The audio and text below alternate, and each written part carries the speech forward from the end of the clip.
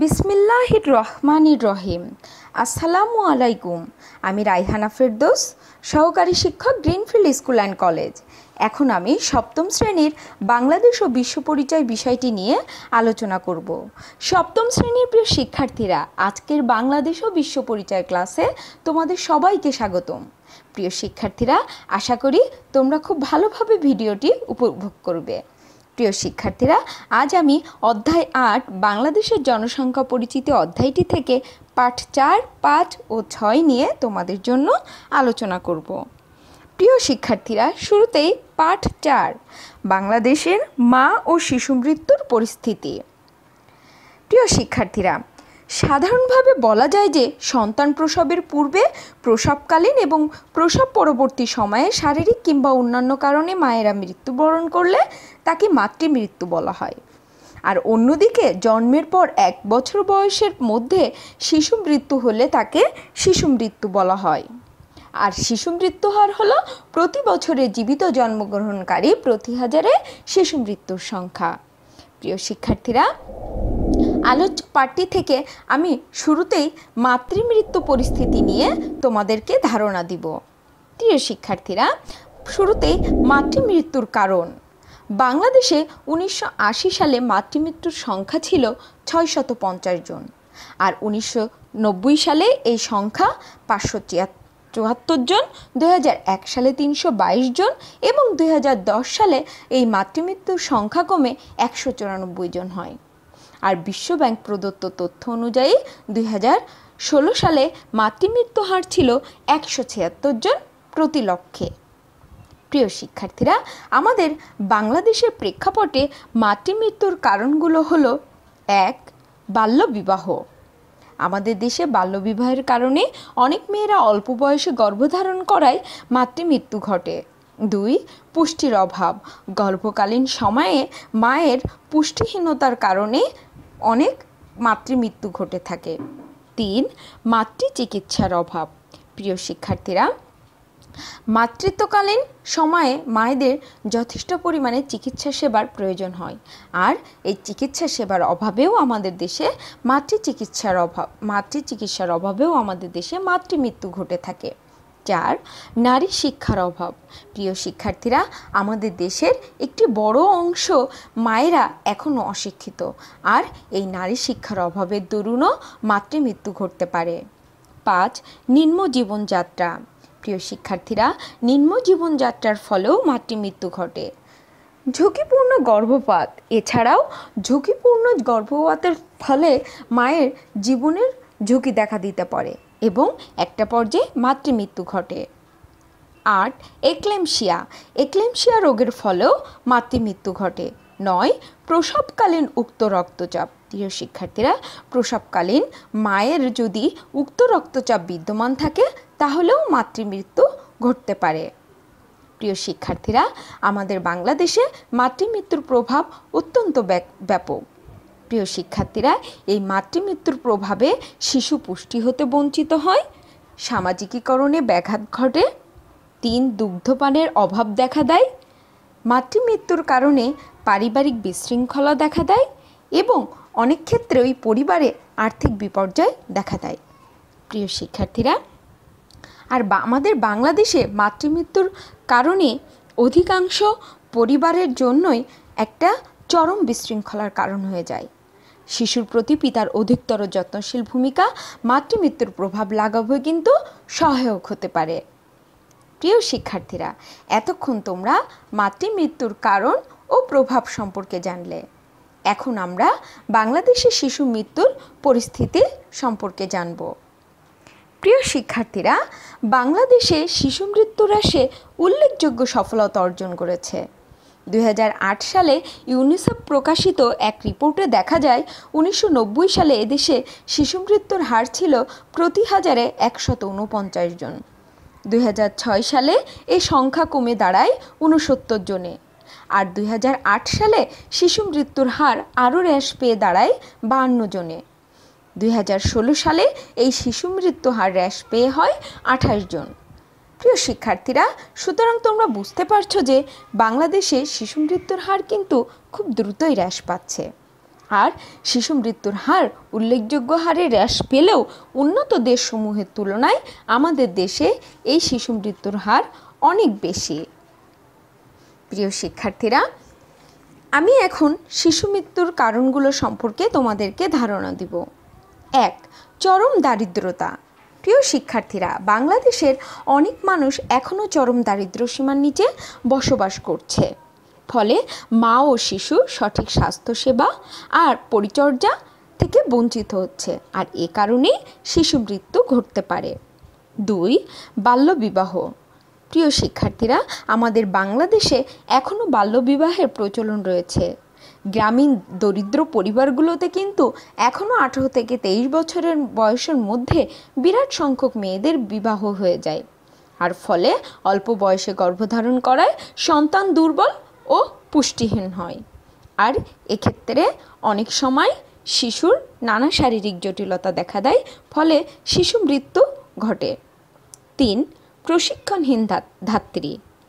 প্রিয় শিক্ষার্থীরা, এখনও আমাদের দেশে গ্রাম্য প্রশিক্ষণহীন ধাত্রীর হাতে সন্তান প্রসব হয়, যা শিশু মৃত্যুর হারকে বাড়িয়ে দেয়। 4. মায়ের পুষ্টিহীনতা। প্রিয় শিক্ষার্থীরা, মায়ের পুষ্টিহীনতার ফলে সন্তানও দুর্বল হয় এবং পুষ্টিহীন হয়, আর অনেক সময় এই সন্তানেরা নানা শারীরিক জটিলতায় ভুগে, ফলে মৃত্যুবরণ করে। 5. বিভিন্ন ধরনের রোগ ব্যাধি। প্রিয় শিক্ষার্থীরা, আমাদের দেশে হাম, পোলিও, যক্ষ্মা, ধনুষ্টঙ্কার, ডিপথেরিয়া ও হুপিং কাশি প্রভৃতি রোগে শিশু মৃত্যুর হার কিছুটা কমলেও এখনও কিন্তু বাংলাদেশের কোনো কোনো অঞ্চলে এর প্রভাব পড়ছে, আর এ কারণেও শিশু মৃত্যুর হার বাড়ছে। 6. স্বাস্থ্যসেবার অভাব। প্রিয় শিক্ষার্থীরা, আমাদের বাংলাদেশে এখনও সব অঞ্চলে প্রয়োজনীয় স্বাস্থ্যসেবা বিদ্যমান নয়। প্রয়োজনীয় স্বাস্থ্যসেবার অভাব, গ্রাম ও শহরের চিকিৎসা সুযোগ সুবিধার তারতম্যের কারণে এদেশের গ্রামীণ এলাকায় শিশু মৃত্যুর হার বেশি। অশিক্ষা। প্রিয় শিক্ষার্থীরা, অশিক্ষার কারণেও শিশু মৃত্যু ঘটে। 8. অজ্ঞতা। প্রিয় শিক্ষার্থীরা, অজ্ঞতার কারণেও শিশু মৃত্যু হার ঘটে। 9. কুসংস্কার। বিভিন্ন ধরনের কুসংস্কার পালন করার ফলেও শিশু মৃত্যু ঘটে থাকে। অবহেলা। প্রিয় শিক্ষার্থীরা, অনেক সময় মাতৃত্বকালীন মায়ের অবহেলার কারণেও শিশু মৃত্যু ঘটতে পারে। প্রিয় শিক্ষার্থীরা, এছাড়াও বাংলাদেশে ঘন ঘন প্রাকৃতিক দুর্যোগ দেখা দেয়, আর এই প্রাকৃতিক দুর্যোগের কারণেও কিন্তু শিশু মৃত্যু ঘটে। প্রিয় শিক্ষার্থীরা, আমাদের দেশে 1991 সালের 29 এপ্রিলে ঘূর্ণিঝড়ে ও জলোচ্ছ্বাসে প্রায় 1,38,000 মানুষ মারা গিয়েছিল, আর এর মধ্যে শতকরা 50% ছিল কিন্তু শিশু। প্রিয় শিক্ষার্থীরা, প্রভাব। আমি এখন শিশু মৃত্যুর প্রভাব তোমাদের সামনে তুলে ধরব। প্রিয় শিক্ষার্থীরা, শিশু মৃত্যুর প্রধানত দুইটি প্রভাব খুবই মারাত্মক। 1. পারিবারিক বিশৃঙ্খলা এবং 2. আর্থসামাজিক উন্নয়নে ব্যাঘাত সৃষ্টি। প্রিয় শিক্ষার্থীরা, একটি পরিবারের শিশু মৃত্যুর ঘটনা কিন্তু খুবই দুঃখজনক। ওই পরিবারের শিশু মৃত্যুর ঘটনার সাথে সাথে আমরা কেউ কেউ পরিচিত। একটি পরিবারে দেখবে যখন একটি শিশু মারা যায় তখন ওই পরিবার অনেকটা অগোছালো এলোমেলো হয়ে যায়, এবং একটি শিশু মৃত্যুর পারিবারিক শোক সামলানো কষ্টকর হয়ে পড়ে। প্রিয় শিক্ষার্থীরা, শিশু মৃত্যুর উচ্চ হার দেশের আর্থসামাজিক উন্নয়নেও আমাদের বাধা সৃষ্টি করে, কারণ শিশু মৃত্যুজনিত কারণে পরিবারের সদস্যরা মানসিকভাবে বিপর্যস্ত থাকে, যা পরিবারের উপার্জনক্ষম ব্যক্তির স্বাভাবিক কাজকর্মে বাধার সৃষ্টি করে, ফলে ওই পরিবারটিও তখন অর্থনৈতিকভাবে ক্ষতিগ্রস্ত হতে পারে। আর তাই আমাদের শিশু মৃত্যুর বিষয়ে অবশ্যই সচেতন হতে হবে, আর শিশু মৃত্যু প্রতিরোধে বিভিন্ন ধরনের সচেতনতামূলক কার্যক্রম গড়ে তুলতে হবে। প্রিয় শিক্ষার্থীরা, এখন আমি পাঠ 5 আলোচনা শুরু করব। আশা করি তোমরা পাঠ 4 মা ও শিশু মৃত্যুর পরিস্থিতি খুব ভালোভাবে বুঝতে পেরেছ। প্রিয় শিক্ষার্থীরা, পাঠ 5 বাংলাদেশের জনসংখ্যা ও প্রাকৃতিক সম্পদ। প্রিয় শিক্ষার্থীরা, তোমরা সকলেই জানো প্রাকৃতিক সম্পদ একটি দেশের জন্য মহামূল্যবান। এই প্রাকৃতিক সম্পদ একটি দেশের সামাজিক, রাজনৈতিক এবং অর্থনৈতিক শক্তির মূল উৎস। শিক্ষার্থীরা, যে দেশ যত প্রাকৃতিক সম্পদে সমৃদ্ধশালী, সে দেশ অর্থনৈতিকভাবে ঠিক ততটাই শক্তিশালী। তোমরা হয়তো জানো, বিশ্বের মানচিত্রে কানাডা, রাশিয়া, সৌদি আরব, যুক্তরাষ্ট্র খুব শক্তিশালী। এই দেশগুলো কিন্তু অনেক বড়। এই দেশগুলোতে রয়েছে প্রচুর প্রাকৃতিক সম্পদ, যা তাদের জনসংখ্যার চাহিদার তুলনায় অনেক বেশি। প্রিয় শিক্ষার্থীরা, কিন্তু আমাদের বাংলাদেশে প্রাকৃতিক সম্পদের মধ্যে রয়েছে বনভূমি, খনিজ, কয়লা ও গ্যাস, পাথর, শিলা প্রভৃতি। এই সম্পদের উপর আমাদের বাংলাদেশের বিরাট জনগোষ্ঠীর একটি চাপ রয়েছে। প্রিয় শিক্ষার্থীরা, আমাদের বাংলাদেশে জনসংখ্যা খুব দ্রুত গতিতে বৃদ্ধি পাচ্ছে, আর এই বিশাল জনগোষ্ঠীর চাহিদা নিবারণ করতে যেয়ে হিমশিম খেতে হচ্ছে আমাদের এই দরিদ্র দেশটিকে। আর এই চাহিদা পূরণে ব্যাপক হারে ব্যবহার করা হচ্ছে প্রাকৃতিক সম্পদ। এ কারণে আমাদের প্রাকৃতিক সম্পদের উপর জনসংখ্যার চাপ বেড়ে যাচ্ছে। প্রিয় শিক্ষার্থীরা, বাংলাদেশের এই প্রাকৃতিক সম্পদের উপর জনসংখ্যা চাপের প্রভাব অত্যন্ত ব্যাপক। আমি এখন সেই প্রভাবগুলো সম্পর্কে তোমাদেরকে ধারণা দিব। শিক্ষার্থীরা, লক্ষ্য করো, প্রথমত বনজ সম্পদের উপর চাপ। প্রিয় শিক্ষার্থীরা, বাংলাদেশের বিশাল জনগোষ্ঠীর আবাসন সংকট মারাত্মক আকার ধারণ করছে, আর এই সমস্যা নিরসনের জন্য ঘরবাড়ি নির্মাণ সহ অন্যান্য কাজে ব্যাপক হারে কাঠ ও কাঠজাত দ্রব্য ব্যবহার হওয়ায় বনজ সম্পদের উপর কিন্তু চাপ বৃদ্ধি পাচ্ছে, আর এর ফলশ্রুতিতে আমাদের বনও ধ্বংস হচ্ছে, আর প্রকৃতি তার ভারসাম্য হারিয়ে ফেলছে। শিক্ষার্থীরা, বর্তমানে দেশ, গ্রাম ও শহরে চলছে বাড়িঘর, রাস্তাঘাট সহ বিভিন্ন অবকাঠামো নির্মাণ কার্যক্রম। আর তোমরা জানো, এই অবকাঠামোগত নির্মাণ কাজে প্রচুর পরিমাণে ইট, কাঠ, পাথর ও লৌহজাত দ্রব্যের প্রয়োজন হয়, আর এসবের জন্য কিন্তু আমাদের নির্ভর করতে হয় প্রাকৃতিক সম্পদের উপর। আর তাই স্বাভাবিকভাবে প্রাকৃতিক সম্পদের উপর জনসংখ্যার চাপ বৃদ্ধি পাচ্ছে। প্রিয় শিক্ষার্থীরা, 2. কৃষি জমির উপর চাপ। জনসংখ্যা বৃদ্ধির কারণে বাংলাদেশে কৃষি জমির উপর মারাত্মক চাপ সৃষ্টি হচ্ছে। বিশেষ করে অধিক জনসংখ্যার কারণে চাষযোগ্য জমি ঘরবাড়ি নির্মাণের কাজে ব্যবহৃত হচ্ছে, আর পাশাপাশি ব্যবসা বাণিজ্যের প্রসার, শিল্পায়ন ও নগরায়নজনিত কারণেও কৃষি জমি হ্রাস পাচ্ছে। প্রিয় শিক্ষার্থীরা, 3. গ্যাস ও তেলের চাপ। শিক্ষার্থীরা, বাংলাদেশের বিপুল জনসংখ্যার চাহিদা পূরণের জন্য উৎপাদন করা হচ্ছে প্রয়োজনীয় পণ্য সামগ্রী। কাঁচামাল ও জ্বালানি তেল হিসেবে ব্যবহৃত হয় কাঠ, প্রাকৃতিক গ্যাস, তেল প্রভৃতি। ফলে আমাদের প্রাকৃতিক সম্পদসমূহ নিঃশেষ হচ্ছে। প্রিয় শিক্ষার্থীরা, তোমরা জানো, বিদ্যুৎ ঘাটতি আমাদের দেশের দীর্ঘদিনের একটি সমস্যা, আর এই বিদ্যুৎ শক্তি উৎপাদনের প্রয়োজন হয় প্রাকৃতিক গ্যাস ও কয়লার, আর এর ফলেও কিন্তু আমাদের প্রাকৃতিক সম্পদ নিঃশেষ হয়ে যাচ্ছে। তাছাড়াও এখন ইউরিয়া সার উৎপাদন হচ্ছে। প্রিয় শিক্ষার্থীরা, আর তোমরা খুব ভালোভাবে জেনে রাখো, এই ইউরিয়া সার উৎপাদনে প্রায় 60% অধিক প্রাকৃতিক গ্যাস ব্যবহৃত হচ্ছে। সিএনজি চালিত যানবাহনগুলোতেও গ্যাসের ব্যবহার হয়, ফলে গ্যাসের উপর কিন্তু চাপ বেড়েই চলেছে। 4. পানি সম্পদের উপর চাপ। প্রিয় শিক্ষার্থীরা, পানি সম্পদের উপর জনসংখ্যা বৃদ্ধির চাপ অত্যন্ত ব্যাপক। তোমরা জানো যে বাংলাদেশে কলকারখানার বর্জ্য পদার্থ থেকে পানি সম্পদ নানাভাবে দূষিত হয়, আর এর ফলে কিন্তু আমাদের দেশে সুস্বাদু পানির অভাব দেখা দিচ্ছে। তাছাড়াও প্রিয় শিক্ষার্থীরা, তোমরা জানো যে পানিতে বসবাসকারী মৎস্য সম্পদও কিন্তু এই পানি দূষণের ফলে মৎস্য সম্পদও কিন্তু ধ্বংস হয়ে যায়। আর তাছাড়া এই দূষিত পানি নদী দিয়ে প্রবাহিত হয়ে সাগরে পড়ছে, আর এজন্য আমাদের সাগরের পানিও কিন্তু দূষিত হচ্ছে, আর সাগরের পানি দূষিত হওয়ার ফলে অনেক সময় নানা প্রাকৃতিক দুর্যোগ দেখা দিচ্ছে। প্রিয় শিক্ষার্থীরা, আমাদের বাংলাদেশে তাই জনসংখ্যা বৃদ্ধির প্রভাবটি অত্যন্ত ব্যাপক। আমাদের প্রাকৃতিক সম্পদগুলো এই জনসংখ্যা বৃদ্ধির কারণে একেবারে হুমকির মুখে পড়ে গেছে। তাই এ ব্যাপারে আমাদের সকলকেই অধিকতর সচেতন হতে হবে। সীমিত সম্পদের সাথে জনসংখ্যার চাহিদাকে আমাদের তাল মিলিয়ে নিয়ে চলতে হবে। প্রিয় শিক্ষার্থীরা, এতক্ষণ তোমরা পাঠ 5-এর আলোচনা সম্পর্কে শুনলে। আশা করি তোমরা খুব ভালোভাবে বুঝতে পেরেছ। প্রিয় শিক্ষার্থীরা, আমি এখন পাঠ 6-এর আলোচনা শুরু করব। পাঠ 6, বাংলাদেশের জনসংখ্যা বৃদ্ধির কারণ, প্রভাব ও সমাধানে পদক্ষেপ।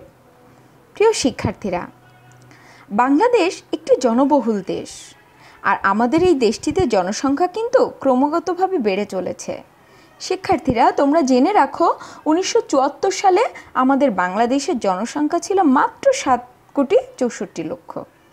1991 সালে ছিল 11,15,00,000, 2001 সালে ছিল 12,93,00,000, কিন্তু 2007 সালে এই সংখ্যা এসে দাঁড়ায় 14,06,00,000 এবং 2011 সালে এই জনসংখ্যা 14,97,72,364 জন হয়।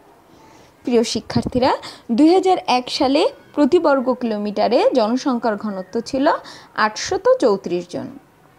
কিন্তু প্রিয় শিক্ষার্থীরা, ক্রমান্বয়ে আমাদের দেশের এই জনসংখ্যার ঘনত্ব বৃদ্ধি পেতে পেতে বর্তমানে 1252 জনে এসে দাঁড়িয়েছে। প্রিয় শিক্ষার্থীরা, তাহলে তোমরা আমাদের দেশের জনসংখ্যা বৃদ্ধির হারটা খুব ভালোভাবেই বুঝতে পারলে। প্রিয় শিক্ষার্থীরা, আমরা এখন আমাদের দেশের জনসংখ্যা বৃদ্ধির কারণগুলো সম্পর্কে জানব। প্রিয় শিক্ষার্থীরা, লক্ষ্য করো, আসলে জনসংখ্যা বৃদ্ধির পিছনে কিন্তু একক কোনো কারণ নাই। অনেক কারণে জনসংখ্যা বৃদ্ধি ঘটতে পারে, তবে প্রধান কয়েকটি কারণ সম্পর্কে আমি তোমাদেরকে ধারণা দিব। প্রথমত, এক মুখ্য কারণ জন্ম ও মৃত্যু। বাংলাদেশে স্থূল জন্মহার ও স্থূল মৃত্যুহারের মধ্যে পার্থক্য রয়েছে। এদেশে স্থূল শিশু মৃত্যুর হার, উন্নত চিকিৎসা, সম্প্রসারিত টিকাদান কর্মসূচি প্রভৃতি কারণে হ্রাস পেয়েছে, আর এই কারণে কিন্তু জনসংখ্যা বেড়েই চলেছে। 2, বাল্যবিবাহ ও বহুবিবাহ। প্রিয় শিক্ষার্থীরা, আমাদের বাংলাদেশে বাল্যবিবাহ ও বহুবিবাহের কারণেও দিন দিন জনসংখ্যা বেড়ে চলেছে। 3, ধর্মীয় কুসংস্কার ও আধুনিক জন্ম নিয়ন্ত্রণ পদ্ধতির নিয়মিত ব্যবহার না করা। প্রিয় শিক্ষার্থীরা, আমাদের দেশে বিভিন্ন ধরনের ধর্মীয় কুসংস্কার বিদ্যমান থাকায় আধুনিক জন্ম নিয়ন্ত্রণ পদ্ধতির নিয়মিত ব্যবহার না করার ফলে প্রচুর পরিমাণে জনসংখ্যার বৃদ্ধি ঘটে। 4, ছেলে সন্তানের প্রত্যাশা। প্রিয় শিক্ষার্থীরা, আমাদের দেশের মানুষ বৃদ্ধ বয়সের নিরাপত্তা হিসেবে সবসময় ছেলে সন্তানের প্রত্যাশা করে, আর এই ছেলে সন্তানের প্রত্যাশার দরুন তারা অধিক সন্তানের জন্ম দিয়ে থাকে। এর ফলে জনসংখ্যার বৃদ্ধি ঘটে। 5, দারিদ্রতা। প্রিয় শিক্ষার্থীরা, দারিদ্রতা আমাদের দেশের জনসংখ্যা বৃদ্ধির অন্যতম গুরুত্বপূর্ণ কারণ।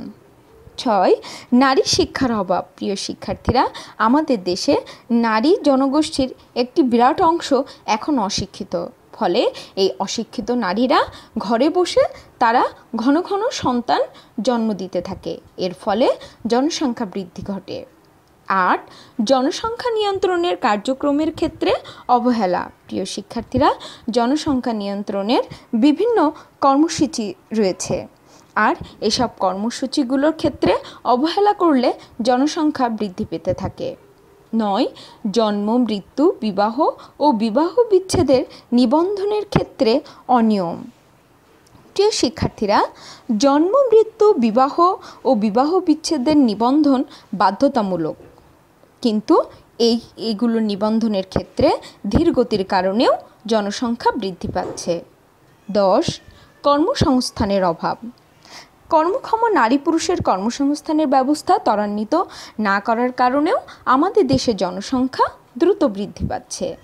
প্রিয় শিক্ষার্থীরা, তোমরা এতক্ষণ জনসংখ্যা বৃদ্ধির কারণ সম্পর্কে জানলে। এখন আমি বলবো জনসংখ্যা বৃদ্ধির প্রভাব সম্পর্কে। প্রিয় শিক্ষার্থীরা, জনসংখ্যা বৃদ্ধির প্রভাব অত্যন্ত ব্যাপক, আর এই প্রভাবগুলোর মধ্যে অন্যতম হচ্ছে নির্ভরশীল জনসংখ্যা বৃদ্ধি, মৌলিক চাহিদা পূরণের ক্ষেত্রে বিরূপ প্রভাব, নানাবিধ সামাজিক, রাজনৈতিক ও অর্থনৈতিক সমস্যা সৃষ্টি প্রভৃতি। প্রিয় শিক্ষার্থীরা, এই জনসংখ্যা বৃদ্ধির প্রভাবকে রুখতে হলে কর্মক্ষম জনসংখ্যাকে কর্মদক্ষ করে তুলে কাজে লাগাতে হবে। তাহলে খুব দ্রুত উন্নতি লাভ করবে। আর প্রিয় শিক্ষার্থীরা, অধিক জনসংখ্যার কারণে শিক্ষা, স্বাস্থ্য, খাদ্য, বস্ত্র, বাসস্থান, নিরাপত্তা অর্থাৎ আমাদের যে মৌলিক চাহিদাগুলো রয়েছে এগুলোর ক্ষেত্রেও বিরূপ প্রভাব ফেলে। আর তাই এই জনসংখ্যাকে জনসম্পদে পরিণত না করতে পারলে অদূর ভবিষ্যতে আমাদের দেশ অনেক পিছিয়ে পড়বে। প্রিয় শিক্ষার্থীরা, আর এরই প্রেক্ষিতে আমি এখন তোমাদের জন্য জনসংখ্যা সমস্যার সমাধানে কিছু করণীয় সম্পর্কে বলবো। প্রিয় শিক্ষার্থীরা, লক্ষ্য করো। 1. জনসংখ্যা সমস্যার সমাধানে প্রয়োজন বাল্যবিবাহ নিরোধ আইনের কার্যকর বাস্তবায়ন। আর তাছাড়াও বিবাহের ক্ষেত্রে আইন অনুযায়ী বয়সের প্রয়োগ কার্যকর করা, অর্থাৎ আমাদের দেশে আইন অনুযায়ী ছেলেদের বিবাহের বয়স 21 এবং মেয়েদের বিবাহের বয়স 18, এই বয়সটি কার্যকর করে তোলা। 2. প্রাপ্তবয়স্ক নারী পুরুষের জন্য বিভিন্ন ধরনের উৎপাদনমুখী কর্মের সুযোগ সৃষ্টি করা এবং অংশগ্রহণ নিশ্চিত করা। 3. জন্ম নিয়ন্ত্রণ পদ্ধতি গ্রহণ কর্মসূচির সফল বাস্তবায়ন এবং ছোট পরিবার গঠনে সকলকে উদ্বুদ্ধ করা। 4. জনসম্পদকে মানব সম্পদে রূপান্তর করা। এই মানব সম্পদ উন্নয়নের জন্য শিক্ষা, প্রশিক্ষণ, স্বাস্থ্যসেবা, বাসস্থান ব্যবস্থা উন্নয়ন করার জন্য প্রয়োজনীয় পদক্ষেপ গ্রহণ করতে হবে। প্রিয় শিক্ষার্থীরা, তোমরা সবসময় মনে রাখবে, দক্ষ মানব সম্পদ শুধু দেশের জন্য নয়, বরং বিদেশে কর্মসংস্থানের ক্ষেত্রেও বড় ধরনের ভূমিকা পালন করতে পারবে। প্রিয় শিক্ষার্থীরা, আমি আশা করছি অধ্যায় 8-এর এই 3টি পাঠ আজকে ক্লাসটির মাধ্যমে তোমরা খুব ভালোভাবে বুঝতে পেরেছো। তোমরা ভিডিও ক্লাসটি দেখে ভালোভাবে তোমাদের পাঠ্য বইটি অনুশীলন করবে। আজ এ পর্যন্তই। তোমরা সবাই ভালো থাকো। আল্লাহ হাফেজ।